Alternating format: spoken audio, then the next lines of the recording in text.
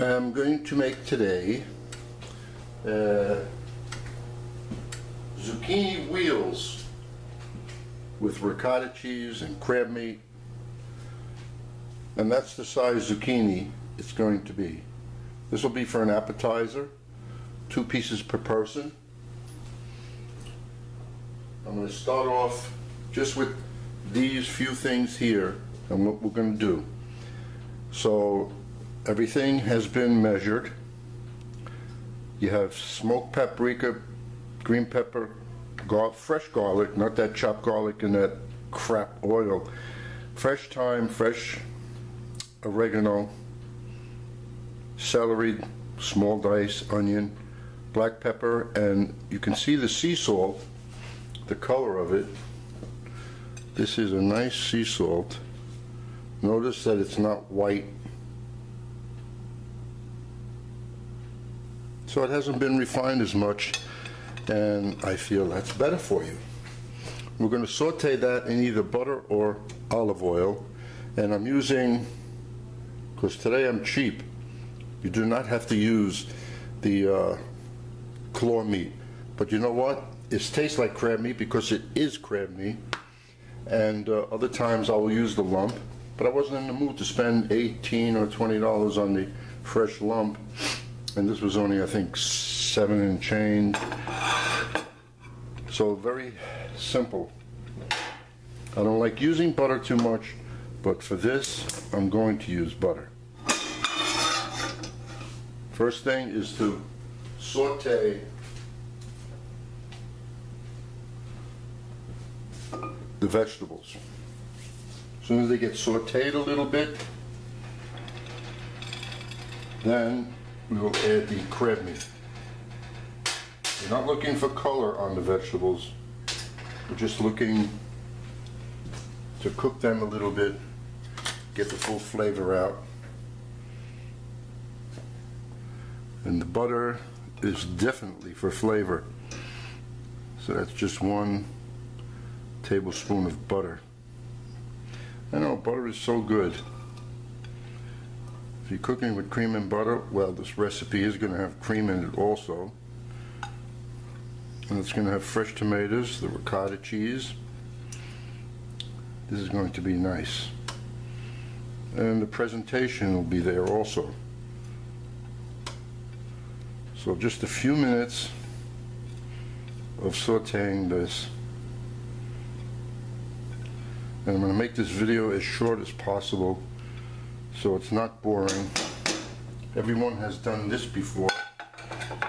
I shouldn't say everyone, but you've sauteed before, hopefully. There's the sea salt, the smoked paprika, and the table grind black pepper. I like the flavor of that more than the other one. So after this cooks up for a few minutes,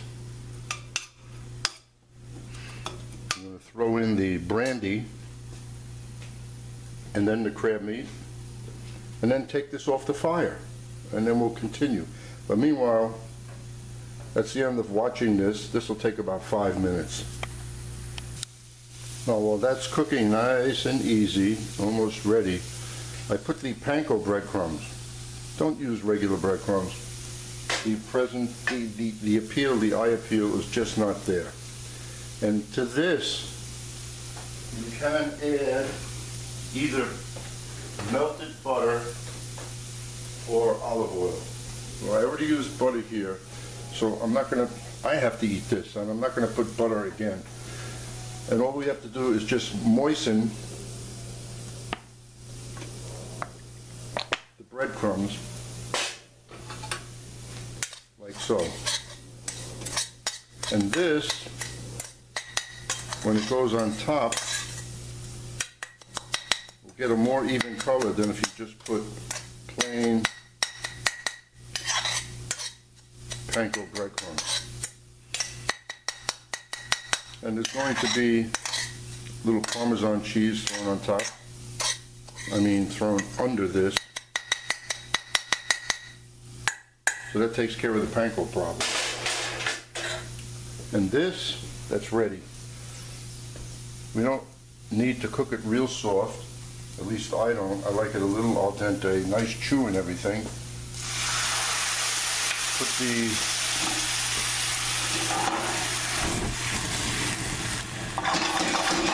and that's how you do the brandy. Don't worry, you won't burn down the house. Now we'll put in the crab meat. Now you're going to have leftover on this, and that's just fine. You know why? Because you will make up a little pasta. We'll cook up some rice and put it. To this, we're going to add a little heavy cream, which I should have had out and measured, but I didn't. So 2 of these will be 1/4 of a cup. This is 1/8 of a cup measurement. And that should do it.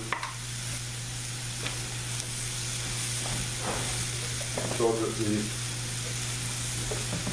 the program here is, this is cooked and ready. Have to make sure the crab meat is hot. This is going to go over the seasoned zucchini wheel. Then on top of this is going the ricotta cheese with some finely minced up basil in it and an egg to keep it from moving. And that's about it. And we have a 450-degree oven ready to take the zucchini. So it's really not that complicated. We'll give this a taste.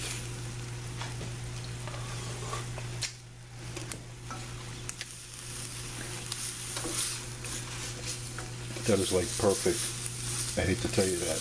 I mean, I'm happy to tell you that. Sure, the butter, the cream, the vegetables, the garlic, the cognac. And then we're going to have a little sauce, which will be heavy cream and cognac to put on the plate. There, we're done. Now, take this,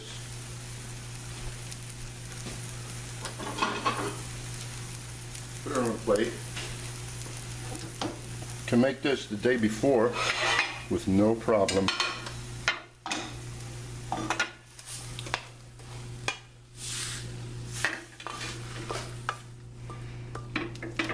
And actually, that doesn't smell any better or worse than if it was panco breadcrumbs.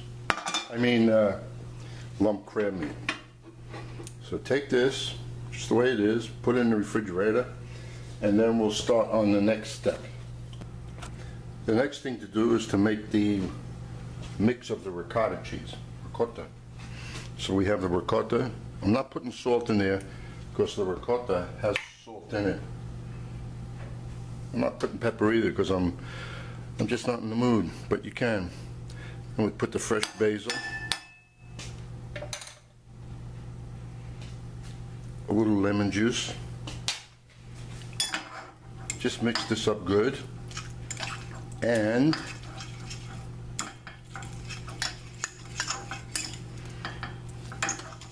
that finishes the setup of the ricotta cheese. And this will not move off of the zucchini because of the egg yolk. All done. Set that aside. The next thing, let me get it, so we'll just cut this for a minute. Now let's get the zucchini done. Sea salt, a little bit. Everything has to be seasoned, not just the crab meat. And a little pepper.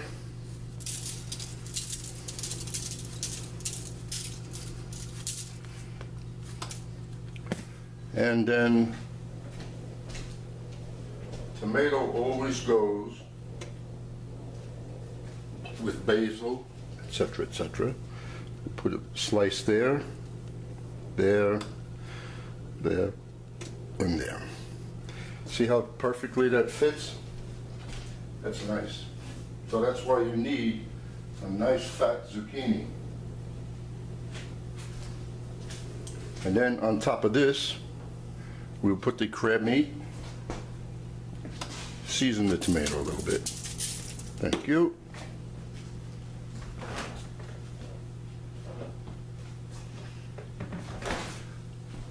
Now I do have enough here to make even more. So what I'll do is, I'll just put on the recipe how much it's going to make. But I'm not in the mood. I can tell you right now that the crab meat itself is going to make a minimum of 8 of these. So that means you have 4 people over for dinner. That'll be plenty. How's that? Good amount? Don't be cheap on this guy here. Okay, and as you see, this is what's left over. So this recipe is going to be for 8, but I'm making 4. Now, on top of this, we will put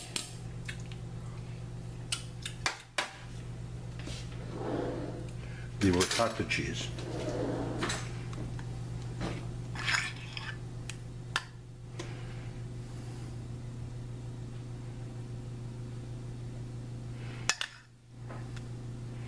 Now the ricotta cheese, you'll have to double. You know what? The recipe will be correct in the description for how much this makes.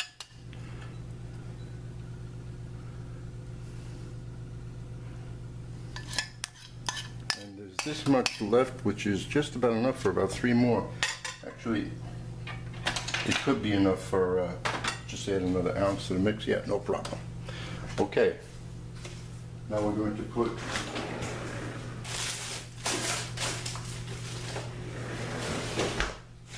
on this. You can put your favorite cheese. I don't care what it is. It could be shredded, yellow, anything. So this is little Romano cheese, grated. Sticks well to that. And I guess this will be about 1/4 of a cup.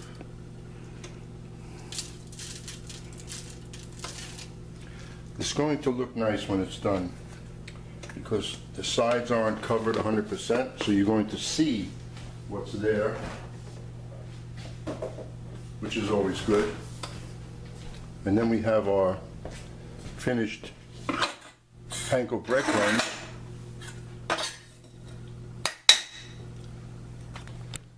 I had the panko breadcrumbs sitting at the back of the stove, and of course you know what happens back there, everything gets hot. So, the handle was hot.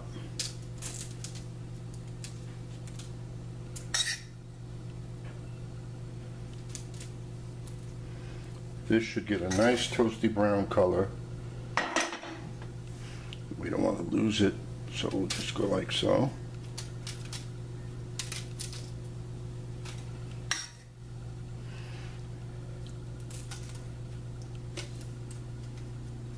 And we'll double up on the panko on my recipe, because this is just about enough to do the 4. So I was at least I was correct on my guessing on how much panko I'm going to use. Don't forget, I've never made this before, but I go, look at that zucchini, what can I do with it? And this is what I'm doing with it. That oven has been hot now for a ½ hour. So once again, I'm going to guess that this is going to take less than 15 minutes. So I'm going to put it in now. Now we'll go about making this very simple sauce. Nothing really involved except a little cognac, which we have to ignite.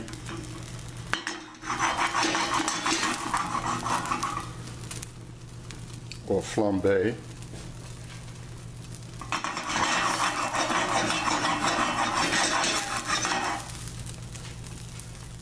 And to that,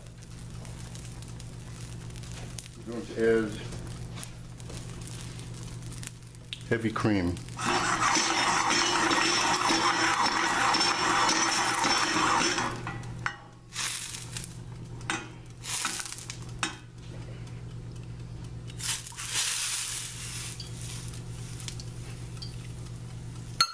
And let that reduce.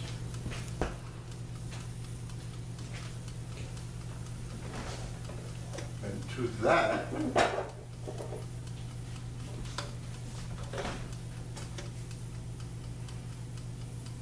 going to add 1 tablespoon butter.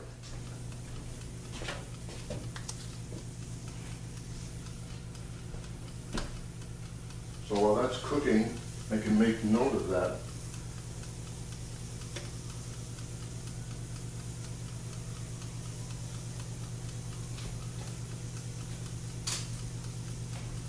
And the zucchini is in the oven now, so this is going to reduce.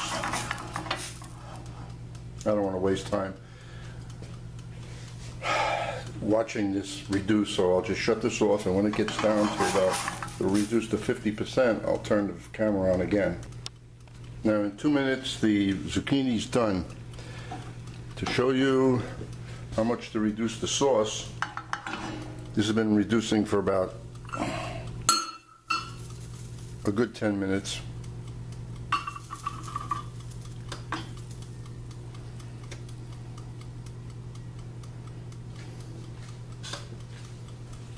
That is fine, because you don't want anything thick on the plate, because it's going to sit there for a few minutes. And I will be making 1 plate up in about, I got a minute and a half. Just about ready. Now into the sauce, another tablespoon of minced up basil, because we need color on the plate. You don't want to just put plain white. And here we go with the zucchini.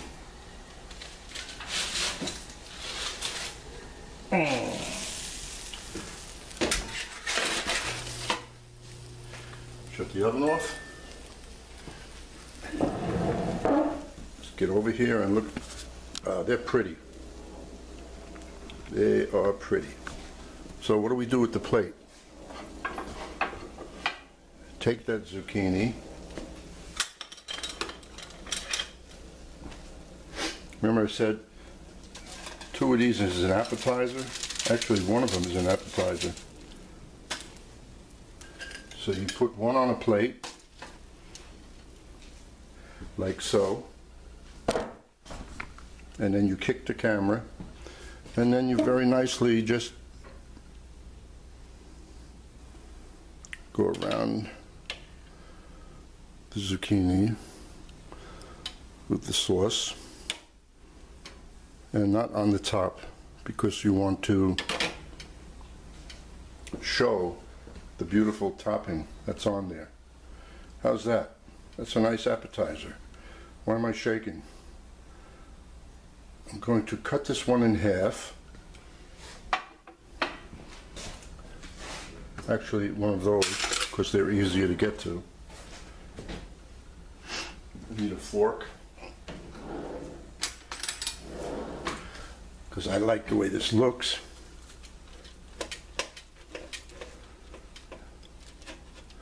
And that cooked nicely. And I'm gonna let you know if this is really enough for an appetizer One piece? Absolutely. Take this. I gotta wait a few minutes. Anyway, I'll wait. We'll film me eating it so I can give you the okay. See, I don't like hot food too much. I like it just where I can gobble it down fast. So let me taste this now.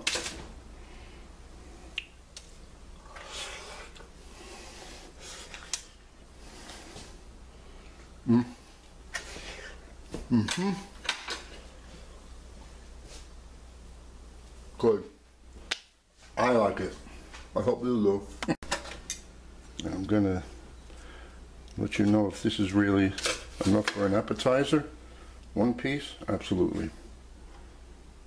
Take this. I gotta wait a few minutes. Anyway, I'll wait. We'll film me eating it so I can give you the okay. See, I don't like hot food too much. I like it just where I can gobble it down fast. So let me taste this now.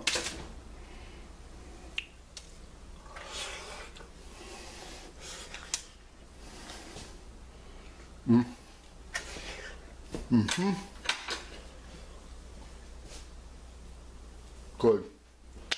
I like it. I hope you do.